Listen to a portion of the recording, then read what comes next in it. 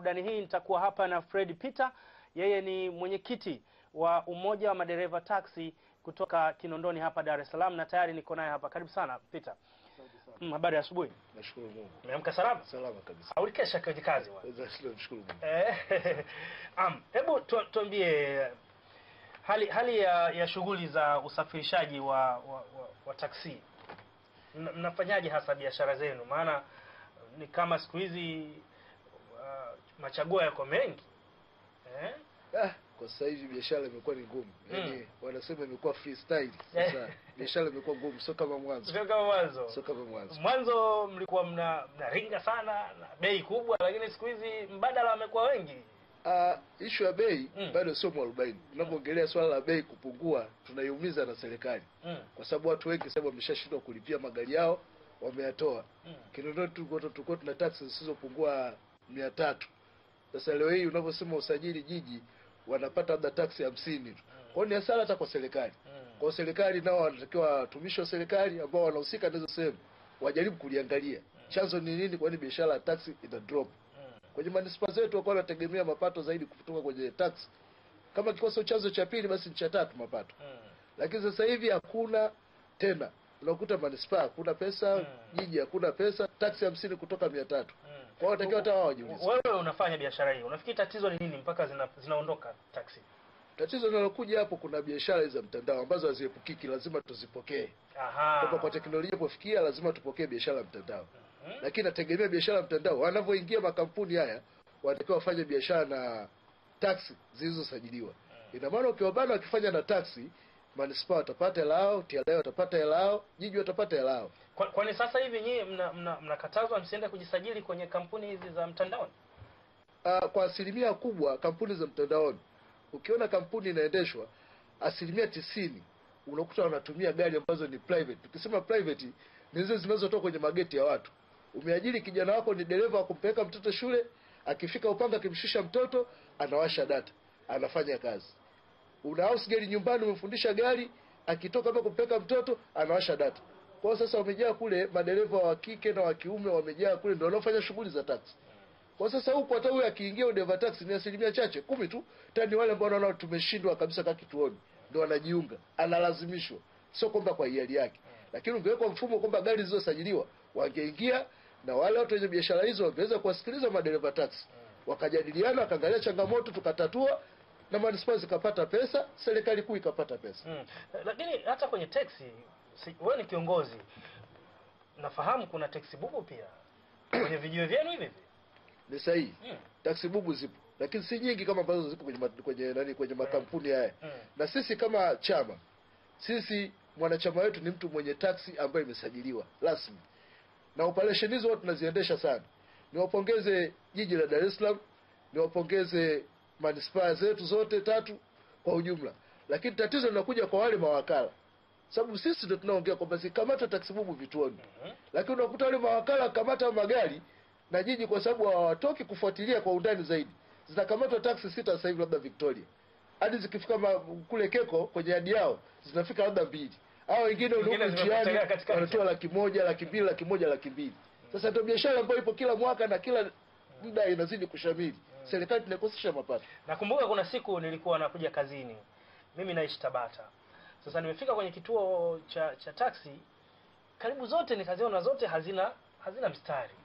Najua sawa, lakini nilikuwa nimevaa shati jeupe, suruali nyeusi. Kila nikigusa naambia bwana hiyo mbovu.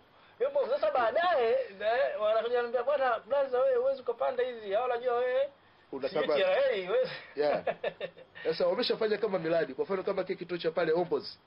Wanakuja wanaingia pale ndani wanafanya starehe, wanakunywa wao, wakishaona hela zimeisha wanatoka, anaangalia taxi bubu iko wapi, anaingia, akifanya Magomeni anatoa kitambulisho, anaambia nimekukamata. Lakini haya si mnayaona ninyi, sasa mnafanya juhudi gani kupambana nayo? Tunapambana sana na tunaongea sana kuhusu hayo. Yaani yote haya biashara za mtandao ambao wanaingiza magari private tunaongea, tumeshakaa vikao vingi jiji, mkoa, na pia hata hizi taxi bubu tumekuwa tukiongea sana, lakini tatizo ni mawakala. Sasa unafikiri hapa tufanye nini? Mimi ninachotaka kusema kwa wenzangu, wadau wenzangu wafanya biashara ya taxi, wasiende kulalamika kwamba jana nilikamatwa sio ichukuliwa 200,000. Kwa sababu mwaka una miezi 12. Kila mwezi unakuta unakamatwa labda mara moja. Unatoa labda 200,000 kumuonga yule bwana au kwenda kuitoa gari. Sasa 200,000 mara 11 itakuja kama milioni, yani inafika mpaka milioni 1 na kitu au milioni 2. Kitu ambacho sio sahihi. Walipe kodi za serikali. Walipe kodi za serikali, kwa sababu ukilipa mwaka mzima kwa Kinondoni 500,000 na kitu. Kwa Ilala 300,000 na kitu. Temeke 300,000 na kitu.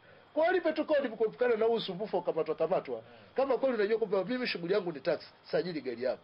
Na hizi kampuni niziombe za mitandao zifanye kazi na taxi zilizosajiliwa. Kwa sababu nao ndio wanatuletea shida. Wengine mpaka wanadiriki kuongea kwamba tumeshindwa kulipa mapato kwa sababu kazi yenyewe hamna. Na ukiangalia kwa kigari ni cha kwake. Sababu kampuni imekuja imemaliza, sasa imechukua watu mtaani. Tunataka hata wakina dada, sio tunasema haki sawa. Wameingiza wakina dada wanaendesha magari huko kwenye mitandao yao. Wawapeleke wakasome wapate leseni za usafirishaji. Waje vituoni kwetu watuombe kwamba mimi naomba kuwa dereva taxi wa kituo hiki. Tutawajadili, tutawaingiza, watakaa. Watafanya kazi na sisi. Lakini kuna tuhuma pia mnapewa madereva taxi ninyi sasa wa halali, kwamba mnapoziona hizi gari sasa hizi ambazo ziko kwenye mitandao mnachukua sheria mikononi. Mfano mimi kuna wakati nikiwa Mlimani City nikaita gari kwenye mtandao, yule bwana anambia bwana mimi siingii huko ndani kwa sababu kuna kituo cha taxi mle ndani Mlimani City. Akasema bwana ukiingia huko ndani hutoki salama. Kwa nini sasa? Ni sahihi, kwa sababu kinachofanyika hata wao wenyewe wanaibia serikali. Kwa mfano pale airport tuliwaambia viongozi wa pale kina Atpas, mwenyekiti wa airport, kwamba inapotokea gari ya mtandao imeingia pale ndani na ikaonekana haina sifa, kwa sababu gari yenye sifa kama ya mtandao ije kubebe gari ambayo imesajiliwa hata complaint. Lakini inaingia gari ambayo ni private, kwa ni mwizi au ni makinikia kama makinikia mengine au ni wezi, wanatakiwa kushughulikiwa. Kwa pale hapo tunaambia wafunge chuma, alafu tunawaambia jiji wanatuma wale watu wao wa jiji na wakala wao wanaenda kuchukua ile gari wanapeka yani, kwa sababu wale ni wezi kama wezi wengine. Kwa ni makubaliano kabisa, ni makubaliano kabisa kwamba hiyo ni sahihi, ili ninyi mfanye biashara na serikali ipate mapato. Serikali ipate mapato na sisi tufanye biashara kihalali, usiwe na pressure kwamba nitakamatwa wala nini. Ndio maana mwenye taxi iliyosajiliwa au leo kwenye biashara ya mtandao akiingia pale Mlimani City hana mashaka. Unamhukumu kwa lipi wakati amelipia jiji, manispaa, TRA? Unamhukumu kwa lipi? Kaamua yeye kwenda kwenye biashara. Vipi kuhusu hali ya usalama sasa? Kuna kipindi taxi ilikuwa hali tete kidogo. Utasikia tu katekwa, huyu kafanya hivi. Vipi kwa sasa? Hali ikoje? Miaka ya nyuma unajua hata magari yenyewe ilikuwa mpaka mtu aende Ulaya akirudi ndio nasikia karudi na gari. Lakini sasa magari yamekwisha kuwa mengi. Tunashukuru Mungu kwa hilo. Kwa ile biashara ya kukabana kama mtu anataka gari, hizo zimepungua. Kwa changamoto ni kibiashara tu. Lakini kusema kwamba eti mtaibiwa gari, hata ukikuwa na gari mpya vipi, watu washughuliki na hilo. Tunashukuru na serikali yetu na jeshi la polisi kwamba sasa hivi wako makini, wamekuwa wanafuatilia hawalali. Kwa kila point tunakuta kuna jeshi la polisi wameweka gari yao inakesha hapo. Kwa kukabwa sio kwa ajili ninataka kunyang'anywa gari, au ni matukio machache, na mara nyingi kufuatilia sana unakuta kuna sababu ndani yake. Kwa sababu kazi ya taxi ni kama kazi zingine, labda polisi na kazi za madaktari, unahitaji kuwa msiri, unatakiwa uwe yani mtunzaji wa siri za wateja wako. Kwa hiyo ni kuwa tu waadilifu kwenye hayo na kujitahidi kushirikiana na jeshi la polisi pale unapoona kuna dalili fulani, kuna mteja fulani ambao muelewi. Kwa sababu hamna sababu anakuchukua muda saa 10 mpaka anakuja kukaba saa 4 usiku. Wewe bado uko naye. Unafanya nini? Kwa nini ushtuke? Anakuambia tufike hapa kwa mteja mpya. Unajua kwamba huyu jamaa tulikutana pale TBC. Mteja mpya. Bana kaa hapa, tule chakula, twende tukanywe hapa. Tukitoka hapa unaenda huko. Na unaenda tu. Unaenda tu. Ujiongeze. Kwa nini usiingize hata gari kituo cha polisi kwa jamani? Mimi na mteja kitu simuelewelewi. Unaweza kukuta ni jambazi anasubiri muda ufike aende akaibe. Kwa hiyo kazi ya taxi ni pamoja pia na kulinda usalama wa nchi yetu. Kwa tunashirikiana na polisi vizuri. Polisi tunashirikiana nao vizuri sana. Tumekuwa wadau wakubwa sana kushirikiana na polisi. Naam, mtazamaji, huyu anaitwa Fred Peter, yeye ni mwenyekiti wa umoja wa madereva taxi Kinondoni hapa Dar es Salaam, na tunaangazia shughuli ambazo wao wanazifanya, changamoto zake na pia mafanikio yao pia. Umeendesha taxi kwa muda gani? Tunamshukuru Mungu kwamba sisi ndo waasisi hata kituo kile cha Wizara ya Mambo ya Ndani pale. Nimeendesha taxi mpaka sasa hivi tuseme kwa maisha yangu yote. Sababu nikitoka naweza kufanya kazi za temporary za kuajiriwa, ni temporary so permanent. Kwa hiyo nafanya labda kwa muda mfupi miezi 6 narudi tena. Kwa hiyo nimefanya kazi hiyo ya taxi karibu miaka 16 mpaka sasa hivi. Kwa lugha rahisi, taxi imekupa maisha. Nasema taxi imenipa maisha kwa sababu sijaoa, nimeoa nikiwa niko kwenye biashara taxi. na mambo mengine mengi ya kimaendeleo nimeyafanya nikiwa ndani ya taxi. Kwa hiyo nasema taxi ndio sehemu ya maisha yangu, na ndio maana niko hapa. Amekuwa vizuri. Sasa mnashirikianaje na hawa wanaosababisha mfanye biashara katika mazingira magumu, kwa maana ya kwamba wao wamepewa kazi ya kukamata taxi hizi, taxi bubu, pamoja na hao wengine ambao wako kwenye mitandao, lakini wao wanakuwa wanashirikiana pia na hawa kwa sababu wanapata chochote. Mnafanyaje katika hili? Hiyo ndio sababu kubwa ya kufika hapa, kwamba tunachotaka kuomba kwamba manispaa husika na jiji sasa ifike kipindi wanaofanya ile zoezi at least kuwe kuna mjumbe mmoja, kama ni manispaa ya Ilala, kwenye ile zoezi lao mjumbe mmoja ambaye anatoka kwenye kile chama cha madereva taxi wilaya Ilala awepo mle, ili kuhakikisha kwamba gari zinazokamatwa zinafika zinakopelekwa, ili sasa biashara ya kuwa na taxi bubu vituoni ikome. Na kwa upande wa mitandao, zile gari ambazo zinakuwa zipo kwenye mitandao wahakikisha kwamba na wao, kwa sababu linawezekana hata yule mkamataji akidownload tu application akiita ataona taxi bubu hii hapa. Kwa hiyo na wao tusaidie kwa hilo, kwamba tukomeshe serikali ipate mapato, kwa sababu tunavyosikia labda manispaa wanalalamika kwamba sasa mapato yameshuka upande wa taxi, jiji wanasema mapato yameshuka upande wa taxi. Hiyo ni hatari. Na kingine hapo kikubwa kwa manispaa zetu na jiji, watenganishe biashara ya tours na biashara ya taxi, kwa sababu hivyo ni vitu viwili tofauti.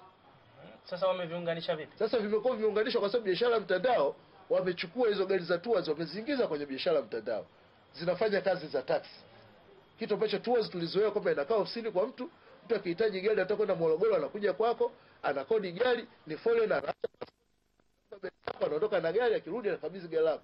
Lakini leo tours nayo inaokota 3000, taxi nayo inaokota 3000 mtaani. Wakati huo kodi ndio analipa zaidi, analipa yule wa taxi ndio analipa kodi, ila huyu kwa alipi kodi hizo. Zile ambazo zilikuwa zinaenda ya jiji sasa hivi zinaenda kwenye tours binafsi, aziendi mali asili, zinaenda kwenye tours. Yake kinachofanyika sasa, mtu anaenda analipa mapato TRA, anapata kibali ile stika ya TRA, anatoka pale anaenda tours yoyote ile, anaenda analipa 70,000 ile ambayo angelipa jiji, anapewa stika tours, anabadilika kwenye kioo. Sasa ni kosa, tunaibia serikali, tunaenda wapi? Hiyo hela ilikuwa inalipwa yote kule jiji, leo inaenda inalipwa sasa kwenye tours binafsi. Mimi na tours yangu nakaa napokea ile hela ambayo kwa napokea serikali, kwa kutoa tu ile kwa kukwepa ile kuchola gari au kukwepa ile kubadilisha gari rangi na kuingia kwenye mitandao. Sasa wakiwa bana wakiingiza magari yaliyosajiliwa, watakuwa wameweza kuisaidia serikali ipate mapato. Na pia itakuwa moja kwa moja wale watu binafsi wapate ile hela ambayo ilikuwa wanapata serikali, itaenda moja kwa moja serikalini. Lakini sasa hivi watu binafsi wananemeka, manispaa zetu na majiji zinazidi kudidimia. Hao wanaokamata wanalijua, lakini wanaangalia washauri manispaa zetu na jiji na engineers watoke sasa. Wewe ni kiongozi, umewahi kwenda serikalini, halmashauri ama hata jiji kuwaeleza haya? Tumeshafanya vikao na meya ndani ya wiki 2 zilizopita alikuwepo ITV Benjamin Sita, meya wa jiji. Na alikuwa pale yuko na bwana mmoja ambaye ni mhusika ile kampuni kule ile mtandao, na kawaeleza kwamba ndani ya mwezi mmoja siku 30 wao wametoa zile gari ambazo ni private ambazo hazina sifa ya kuwa kwenye ile mtandao. Sasa hilo sio meya tu, wanatakiwa wanyanyuke na viongozi wengine, hata mawaziri waone kwamba hii kama nilivyoongea ni makinikia kama mengine. Sababu kwa zile gari tu ambazo zipo pale, kuna mtu mmoja akapeleka gari kwenye mtandao pale, gari 75. Gari 75 zikosesha jiji shilingi 46,000. 46 mara 75 ni shilingi ngapi? Ni hela ambazo zingetosha hata kuweza kufanya maendeleo mengine, karabati barabara zetu huko mijini. Asante sana Fred Peter, tutazungumza mengi mara baada ya Grace kutusomea habari za michezo. Grace, unasikia kilio cha madereva taxi? Kisha tumezoea gari za biashara ni zile ambazo zina mstari, zina mstari kuonyesha kwamba ni taxi, lakini pia zina plate number nyeupe. Binafsi ni njano. Lakini hivi karibuni kutokana na hii iliyoingia hii habari za mtandao, mtu na plate number ya njano, yani nadhani tuwaite wahusika waje watueleze ni nini kinatokea, ni sawa sawa au ndio hii anayosema kaka makinikia kama mengine.